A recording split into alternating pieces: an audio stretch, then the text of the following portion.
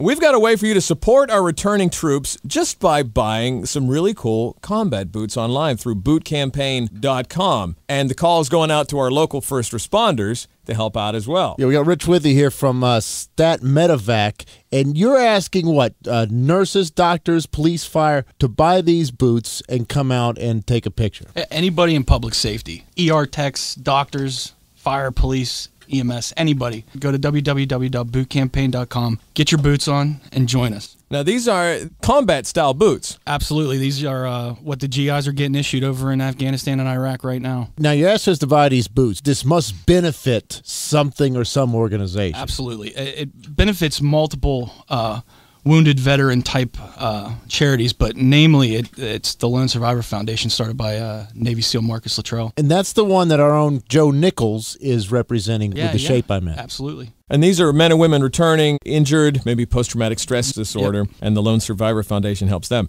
So the way to show solidarity with our troops overseas is if you need a cool pair of boots, work boots, heavy-duty boots. Absolutely. You can go to bootcampaign.com. How much of the funds go to the military charities? Anywhere from $25 to $45, depending on what style boot you get, goes directly to the troops. Now, what about if, like, let's say we're not in public safety, I'm a construction worker, I want to help out. Do I have access to these boots? Absolutely. Get your boots on. They have about 9 different pairs of boots on the website now, and they have a boot to fit just about anybody. Rich Withy's with us from MedEvac. You're putting out the call to show support to our troops for all of the first responders, police, medics in the area. The employees of MedEvac and myself, thanks to the Center for Emergency Medicine and the MedEvac administration, they're helping us out, and we're going to try and do a big event out at our headquarters at Allegheny County Airport in West Mifflin, April 16th at 10 o'clock in the morning. We're talking to local and national media, and they're going to hopefully do a big story on the patriotism of public safety in southwestern Pennsylvania. What is the event going to consist of? People in their everyday work uniform, police, fire, and EMS like we talked about, with these boots. I'd love for you guys to come out, bring a piece of apparatus, be it your favorite police car, fire truck, ambulance. Come on out, have it in the picture. It's going to be posted on bootcampaign.com. It's going to bring a lot of attention to our wounded vets. And it's also a way for Pittsburgh to kind of be represented in this national campaign to help these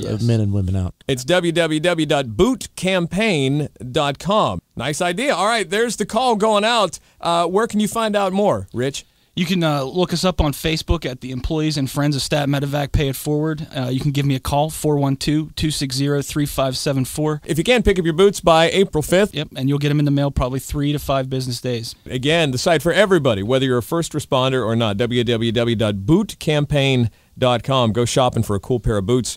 Rich Withy from MedEvac with us, helping us to remember to support our men and women who are returning from overseas. Thank you very much, Rich. Hey, thanks for having me in, guys. Thanks.